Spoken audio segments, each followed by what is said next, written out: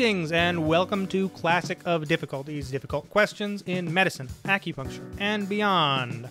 I am your host, Dr. James Mohebali. I am a doctor of acupuncture and Chinese medicine, and I will be your armchair philosopher in residence and your tour guide as we try to ask some difficult questions about medicine, health, alternative medicine, and maybe the meaning of life. My goal in this podcast is that by asking and unpacking these tough questions, we will maybe leave with a couple of answers, but we will definitely leave with more questions than we had at the start. This is episode 9. Is it wrong to eat meat? Let's hop right to it. The question today is, should we as human beings, especially as human beings who are trying to be healthy, eat meat? Should we eat flesh? Should we eat animals? Is that a cool thing to do, or is it really totally not okay at all? There is a lot going on here in this discussion. There are some ecological considerations, like is it sustainable to eat meat? This is a discussion that we are all familiar with, and it's a big reason why this topic is such a big deal and so talked about nowadays. There's also a technological aspect to this discussion too, which goes hand in hand with the sustainability thing. See, for the first time in human history, we have managed to turn humdrum plant products into very, very accurate meat substitutes, like Impossible Burgers, Beyond Meat, these new highly engineered food products that have taken the food landscape by storm. Even your average plant-based protein shake actually represents a level of technological advancement that is unparalleled for the most of human history. But this raises the question, what is the role of technology in the human diet? And what is the role of technology in human health? Should we embrace it or should we reject it? Are we supposed to act like and eat like cavemen, a la the paleo diet? Or is technology just part and parcel of what it means to be a human being? On top of all of that, there are some spiritual considerations to the discussion, like, is it okay to kill another mammal? And of course, there's the question of straight up physical health, like, is it healthy or unhealthy to eat meat? Or conversely, is it possible to be healthy on a purely vegetarian or purely vegan type diet? Before we get into this, and before I tell you what I think, I want you to tell me what you think. I know that many of you viewers have put a lot of thought into this issue, and I want to hear from you. Leave a comment down below letting me know whether or not you personally eat meat and why you've made that decision for yourself. When we are dealing with big issues like this, especially when they have tones of moral responsibility and social responsibility, like you should or should not do something, it can be really easy to accidentally focus too much on outward things. Not that there's anything wrong with an outward focus, mind you. An outward focus is part of being a human and an important part of living in the world with other people. It's just that inward and outward are two sides of the same coin. So if we're looking at a problem that seems unresolvable and we've mostly approached it with an outward focus, often we will find the solution we're looking for if we switch to an inward focus. So how do we turn our focus inward? First things first, we ask ourselves, who am I? What am I like? And what do I want to use my body for? This last one is huge. We're talking about purpose and meaning. We're talking about what your life is about. As I have said before, when we talk about health, we're never, ever just talking about cold, hard facts and biochemistry. These things can be very useful tools for helping to understand the human body and the human form, but in the end, we are always talking about human beings. Our goal is in the practice of medicine is that human beings function optimally. So this raises the question, what is the function of a human being? What is the goal of a human being? For all of my Aristotle nerds, what is the being at work, staying itself of a human being? What is the meaning behind your life? As you can see, this meat discussion gets pretty deep pretty quick, so let's ask, what are your goals? What do you want your life to be about? And what do you think is important? Are your goals more spiritual goals? Do you want to find some kind of deeper truth in the world? Do you want to find some kind of deeper meaning? Or are your goals more physical? Do you want to be physically healthier? Do you want to overcome chronic disease? Do you want to be more athletic? Do you want to lose weight? There's nothing bad about either of these categories, either physical or spiritual. It's just where you're at in your life at a given moment. And usually these two categories tend to go hand in hand. That is, you really can't work on one without working on the other. It's hard to overcome physical chronic disease without working on the spiritual aspect as well. After all, human life is both physical and spiritual. They are two ends of the same spectrum, and they are both equally valid and necessary to varying degrees at different times in your life. There can be certain consequences that do happen when we focus excessively on the physical alone, and we start to neglect the spiritual, but we will talk more about that later. For now, let's talk about physical stuff first and physical goals. In order to do that, we need to once again return to the foundations of Chinese medicine and talk about yin and yang. How do we understand yin and yang in relation to food? Well, yin is cool and yang is warm. So therefore, cold food is yin and hot food is yang. Grilled food is really yang because grills are really, really hot. They're much hotter than your toaster oven. And raw food is the most yin because it hasn't been cooked at all. It hasn't touched any flame at all. So that's the cooking processes that render a food either cold or hot. But what about the foods themselves? We can make a broad generalization about the plant and the animal kingdoms respectively. So yin, as we know, is when things are more stationary, more sedentary, more receptive, more feminine. You could say more substantial and more cooling. Yin, since it's feminine, has some relationship to when things are estrogenic. Think phytoestrogens. Think soy, for example. Yang, on the other hand, is when things move a lot, when they're active and energetic and warm. Yang is masculine, so testosterone is a subset of yang. Plants, in general, are considered yin. From seaweeds to veggies to fruits to nuts to mushrooms. Yes, mushrooms are included in the plant kingdom in Chinese thought. None of these things move very much by themselves. They all kind of stay put, and all of them are, relative to animals, considered to be yin. There are obviously plants that are relatively more yang and plants that are relatively more yin, but as a whole, the plant kingdom is pretty yin, pretty cooling, pretty estrogenic. On the other hand, animals, they tend to move around. They tend to be warm and energetic. They are all yang relative to plants. Some animals are more yin than other animals.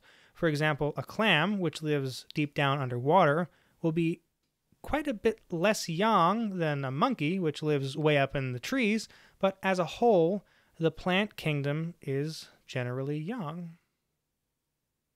So what are your goals? Are they yin goals or are they yang goals? Let's talk about yin goals. Maybe you like books. Maybe you're introverted. Maybe you're generally kind of a shut-in. You like to read a lot at home in the dark and are afraid of going out. When you look in the mirror, looking at your introverted self, you might see that you're a little fleshy. Not fat per se, although you might be, but just kind of soft, squishy. Yin, we would say in Chinese medicine. You have a yin body. Your body is built like the bookworm that you are. There's nothing wrong with that. It's just the natural consequence of spending more time reading books than you do working out. If you've got yin goals, it really only makes sense that you start to look more yin. So what would yang goals be? Well, suppose you're still naturally an introvert, but you are tired of it. You want to be an extrovert now. You want to be the life of the party. You want to be like those fitness models that you see on Instagram. You want your squish body to be a hard body. No squish allowed. You want to lift really heavy stuff. You want to jump really high like a deer or run really fast like a horse. You want to work crazy long hours in the office and be ultra productive the whole time.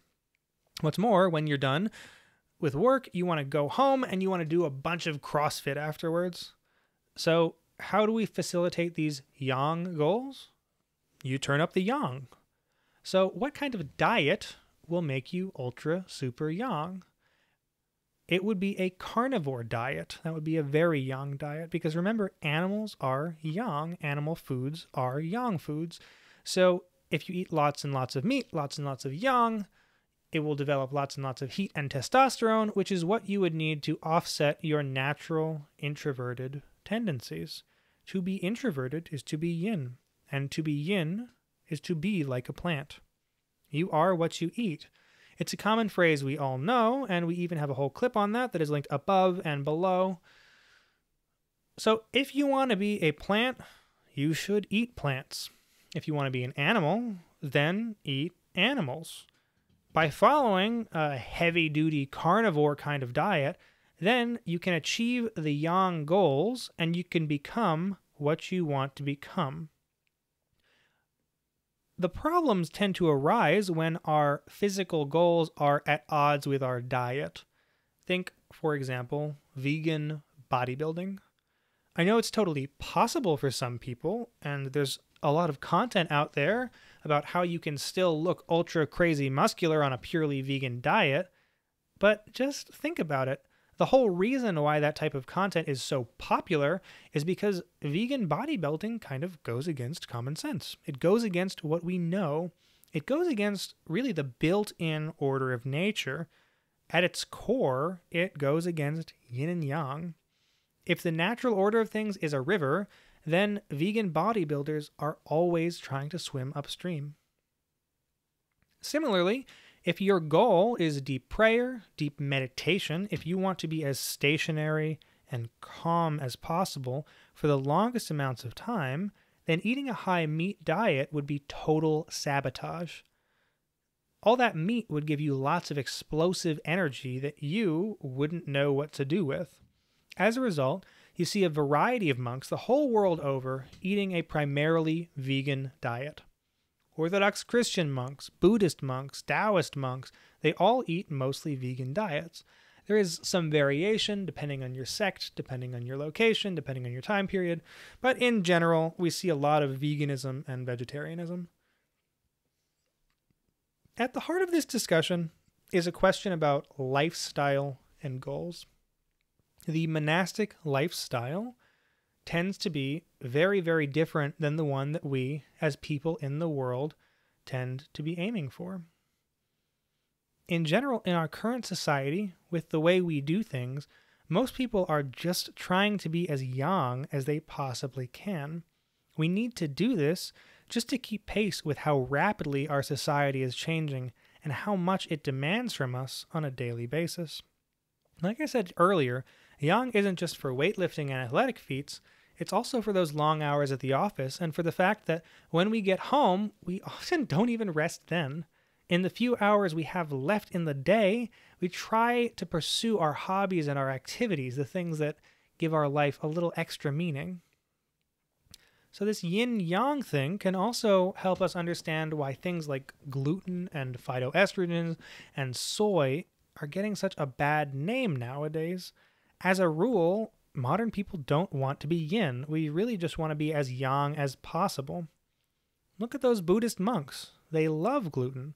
They even make it into a vegan meat substitute, seitan. They love seitan because it makes them yin. It makes them able to sit for long periods of time in meditation. It makes them calm. Gluten does not, however, render these Buddhist monks able to lift weights or to compete in triathlons, or even to keep up with a fast-paced, high-intensity workplace. Gluten is actually really bad for that. So there's nothing wrong with either of these diets from a physical perspective, both the yin diet and the yang diet, as long as we work with these diets in accordance with our goals. It's simple, really. The correct diet is the one that allows you to do what you want to do. Immediately, we can see that a lot of people are eating the wrong diet for their body. The cardinal example in a Chinese medicine clinic is one that we see very, very often, especially in urban, educated areas. Into the clinic walks a young, athletic woman of menstruating age that eats a vegan or a vegetarian diet. She is health conscious. That's part of why she's vegetarian in the first place. That's part of why she exercises. And the fact that she's health conscious is also what brings her into the acupuncture clinic. The thing is that recently she hasn't been feeling like herself. She feels a little hollowed out. She's been tired lately, more so than usual. Her hair is getting a little thinner. Her skin is getting a little drier, less lustrous. Maybe she's trying to conceive a baby recently, but she's been having a bit of a hard time. It doesn't seem to be working. She can tell that something is wrong, but she can't put her finger on it. She thinks everything is probably just caused by increased stress at work.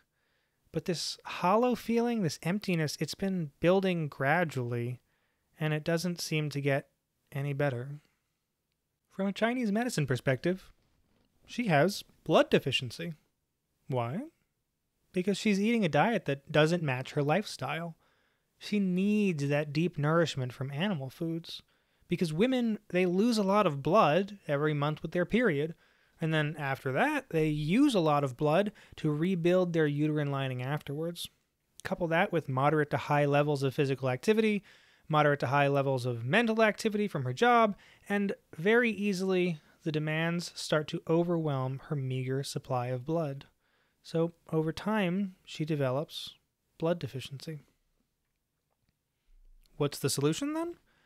Well, for a long time, women and doctors in China have known about this issue, so they have traditional practices to prevent it.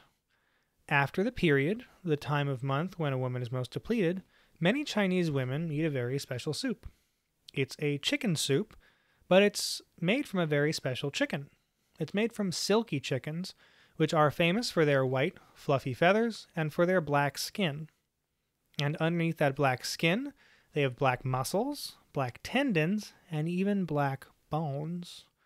Because of these unusual physical attributes, the silky chicken is considered to be unusual medically. It's considered to be extra nourishing, and it's nourishing in a very deep and penetrating way. So when women are at their most depleted, it's important to notice that depletion and honor it. And one way of honoring it is by serving women silky chicken soup. And you can see the same type of traditional wisdom about women in the Orthodox Christian Church. People, in general, are supposed to fast in the Orthodox Church. They're supposed to be vegan for certain days of the week and certain time periods in the year. But guess who doesn't fast? Pregnant women and breastfeeding women don't fast. These phases in a woman's life, they put extra strain on her body. They put extra strain on the blood supply in particular, and so women need that deep, deep nourishment in order to replenish them. In China, silky chicken soup is often used in these instances too, but there's actually an even better soup, especially for breastfeeding. It might sound a little shocking to Western ears, but I guarantee you it's actually quite good. It's pork foot and peanut soup, and it's usually served with a hard-boiled egg. And it's even better and even stronger if you make the broth of the soup with Chinese medicinal herbs. Trust me, it's a lot tastier than it sounds. But perhaps the biggest depletion in a woman's life really happens in the postpartum period, right after giving birth. And this is compounded by the breastfeeding. At this time, women are so yin, so depleted, so cold, that they absolutely need meat from a Chinese medical perspective. There's a very special practice for this time period that's in Chinese culture and Chinese medicine, and it's called sitting the month, or sitting the moon, or zuo yuezi, where postpartum women are deeply, deeply cared for and nourished and replenished. This kind of thing isn't just in Chinese culture. It's in Asia, it's in Africa, it's in South America, it's everywhere. It seems to be that in most countries, or at least most traditional cultures, they recognize that women needed to rebuild.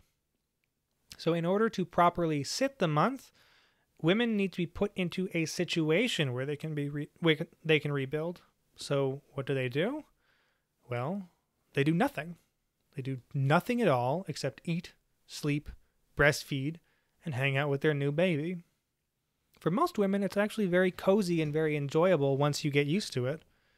And traditionally, the diet for this period involves lots and lots of meat, especially organ meats like liver, kidney, and heart, in order to deeply rebuild her system after pregnancy and birth, both of which take a huge toll on women and their bodies. What's more, during this time period of sitting the month, women are traditionally not supposed to eat any vegetables or fruits at all. See, vegetables and fruits are, in general, considered cooling, so since she's already so cold, so yin, she really needs to avoid them entirely. If you are interested, there are a couple of books on postpartum recovery that I love that are linked in the description down below. Sitting the month makes a huge difference, by the way. We did this for my wife after each of our daughters were born, and she was able to make a tremendous recovery. Our friends, families, and our medical support team were all very impressed with how well she was doing and how healthy she looked in the postpartum period, and it's made a huge difference in the life of our little one as well. I would highly recommend it for any woman that's about to give birth, or even if you're listening to this in the postpartum period, try to do whatever you can.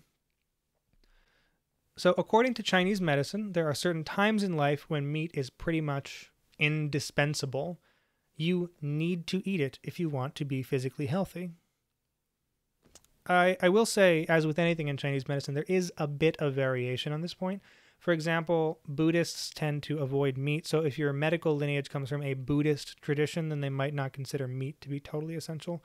And on the other hand, if your lineage is very Confucian, then you might think that meat is 100% essential.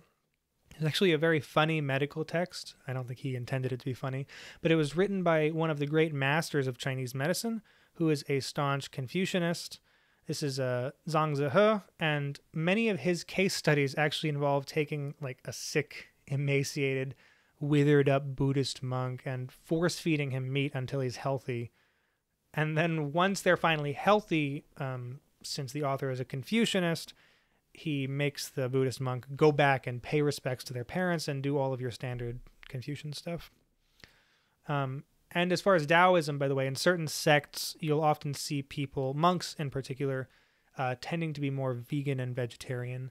So if your medicine happens to come from a Taoist monk, you might also have a bias towards vegetarianism, depending on the monk, depending on the country they're from. It is very important to mention, however, that in the case of Chinese Buddhism and in the case of these Taoist monks, that their diet tends to incorporate a tremendous amount of superfoods. Like the Taoist idea of a trail mix involves medicinal herbs that we consider to be deeply blood and jing nourishing, like goji berries and longan fruit. And there's a ton of other superfoods that they incorporate into their diet in high doses so that they're able to stay healthy and have ample blood and qi without eating meat.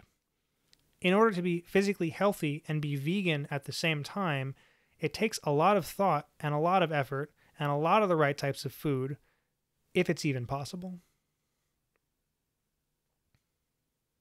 However, a really big question here, since we are talking about Taoist monks and Buddhist monks, is whether we care about physical health.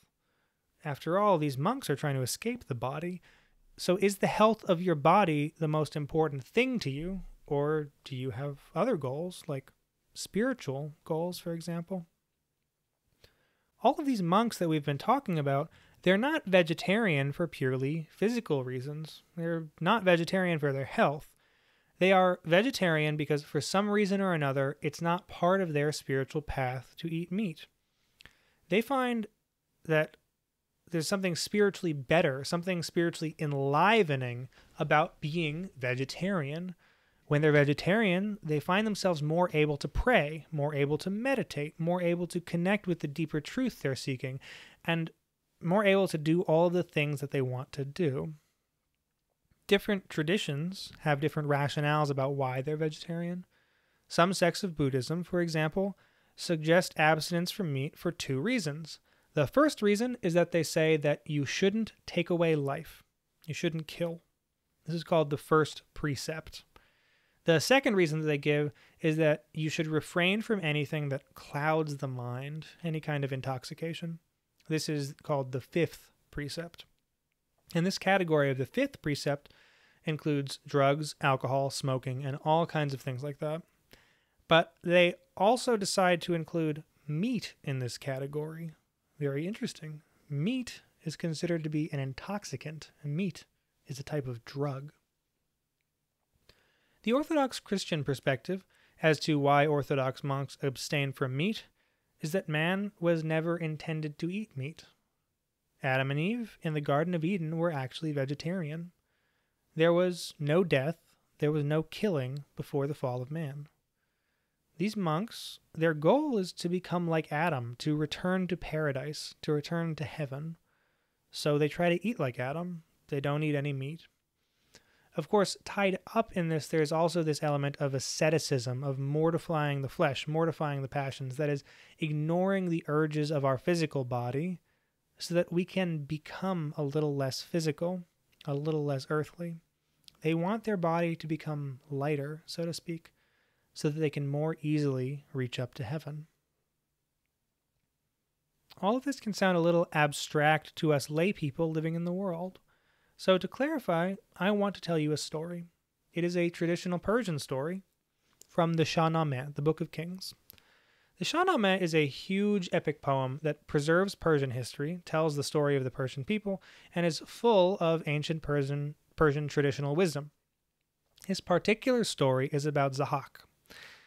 The story takes place quite a long time ago. This is before the flood. This is antediluvian. Zahak is an evil king, definitely not a great guy. The way that he ascended to power in the first place was by killing his own dad. Not a cool thing to do. So after he ascends to power, Ahriman appears to him. Ahriman is a little bit like Zoroastrian Satan.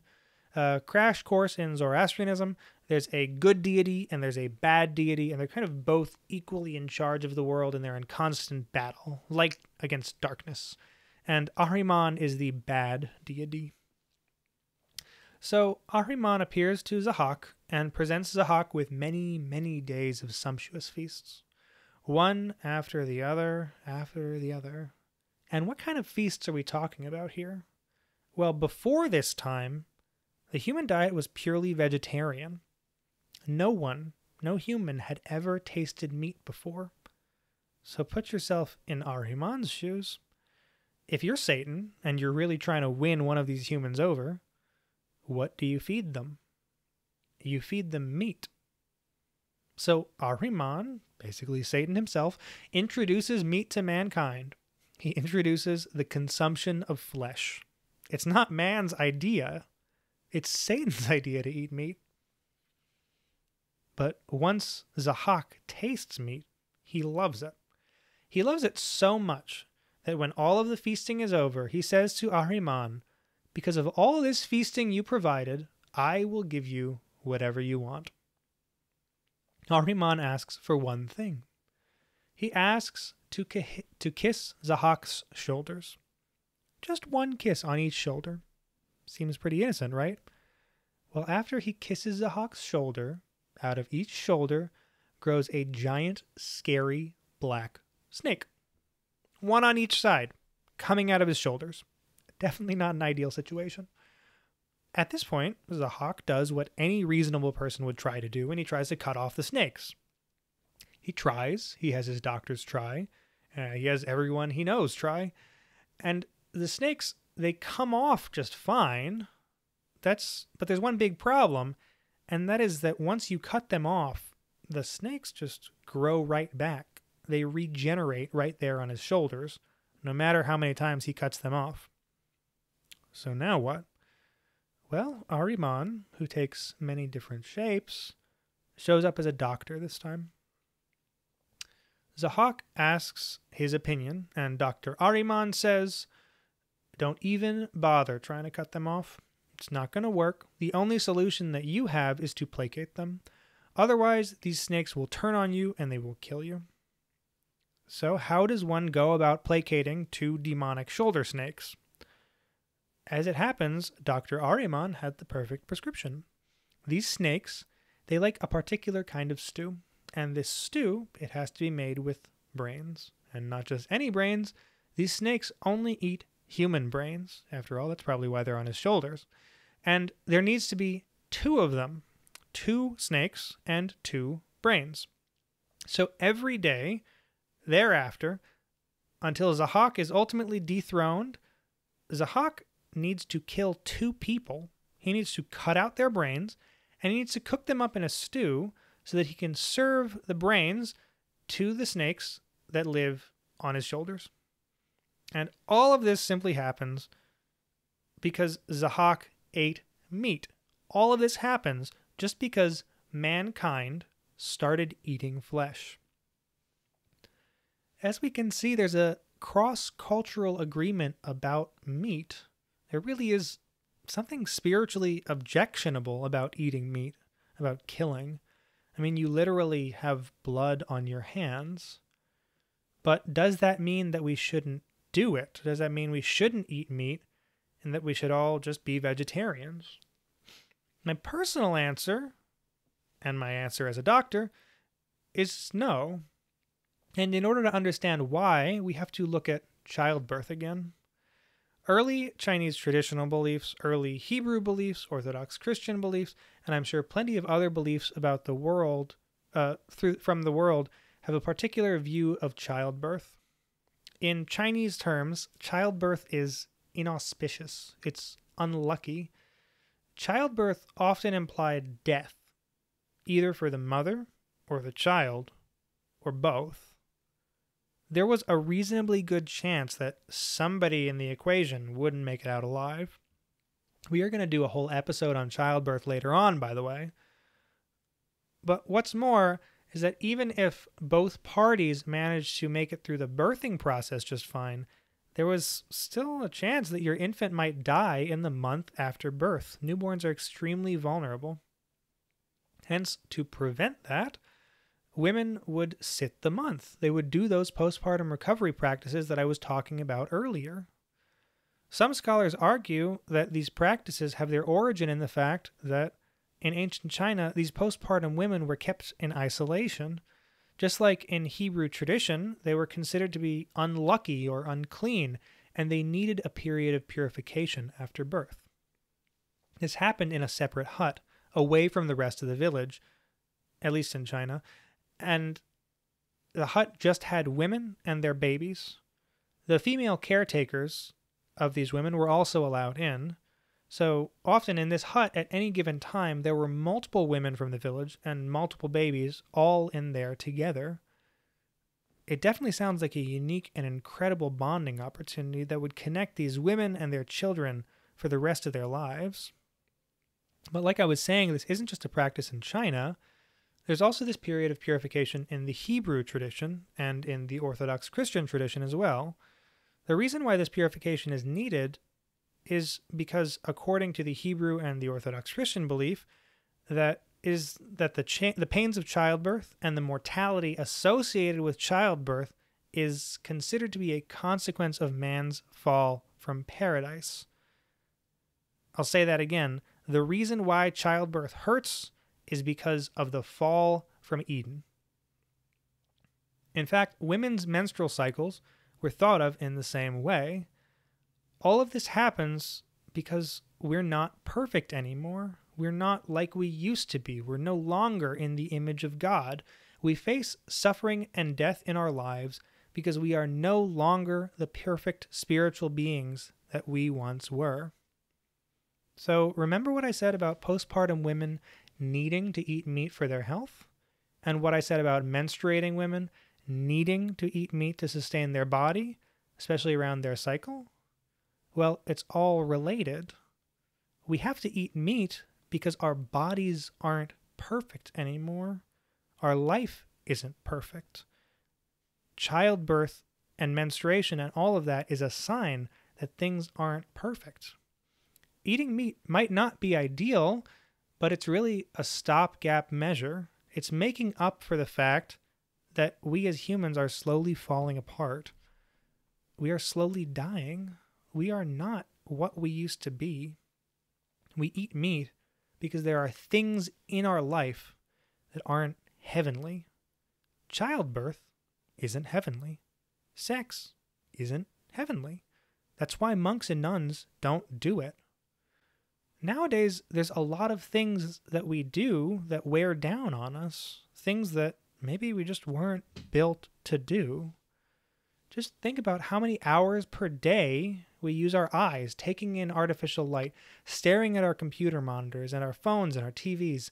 Think about how fast we are now capable of moving with our cars and with our planes. Think about how much we are capable of getting done in a day.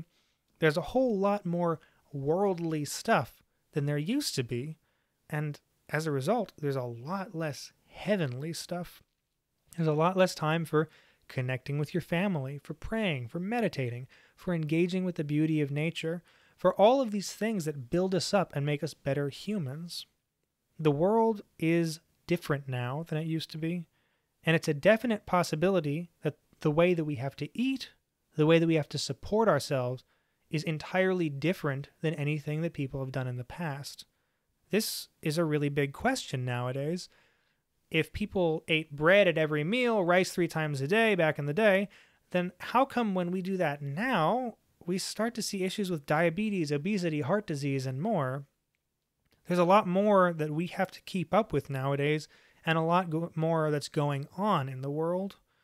And that might account for some of these dietary differences.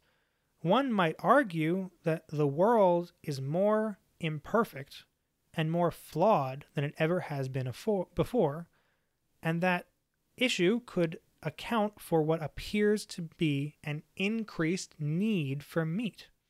The more worldly things are, the less heavenly they are, the more we might need meat to fuel it. But alongside this uptick in mental activity and job activity and global interconnectedness alongside the increased demands of life, we also see an uptick in a different kind of activity, physical activity. Exercise is now more intense than it has ever been in the past.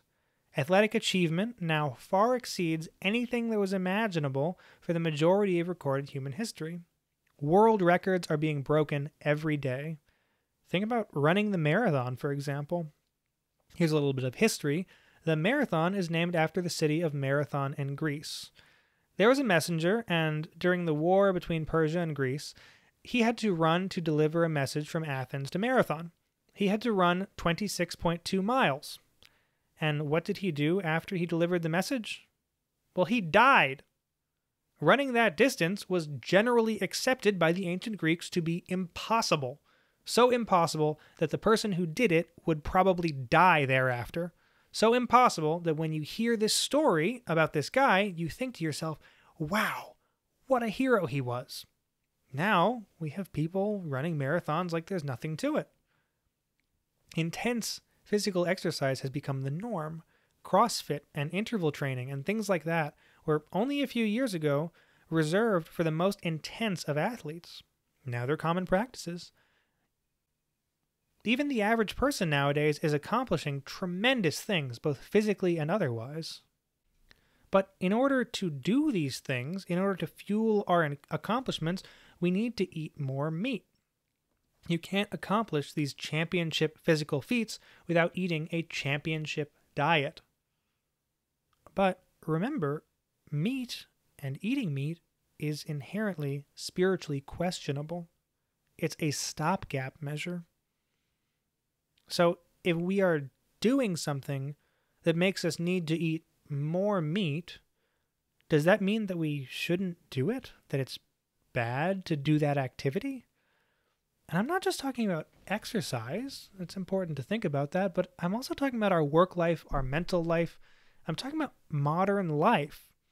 Across the board, we are achieving things that have never been possible or even imaginable in human history. We are kind of superhumans in a way. But what if, because meat isn't good for us, what if we're not actually becoming superhumans? What if all that worldly achievement isn't what we think it is?